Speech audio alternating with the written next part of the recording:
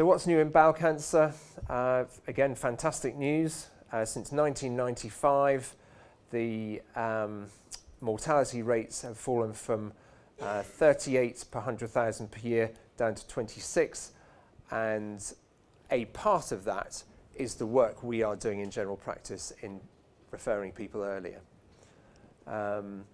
Professor Matt Seymour, who is a Cancer Research UK bowel cancer expert, this view is his personal view, so it's not actually necessarily CR UK policy, but he basically said that that there are many contributory factors. So GPs and patients are becoming more aware of bowel cancer symptoms and are acting more quickly than in the past.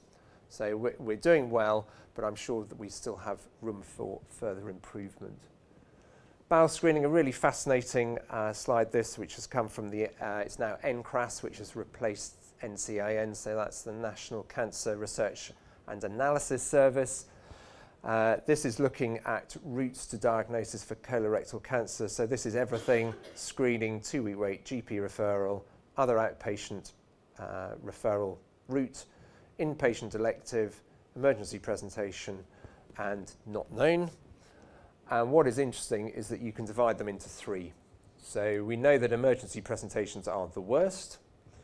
We know that screening are the best, but what is interesting, and this is peculiar for colorectal cancer, 2-week wait, a standard GP referral, and any other route to outpatients, they're actually all equivalent.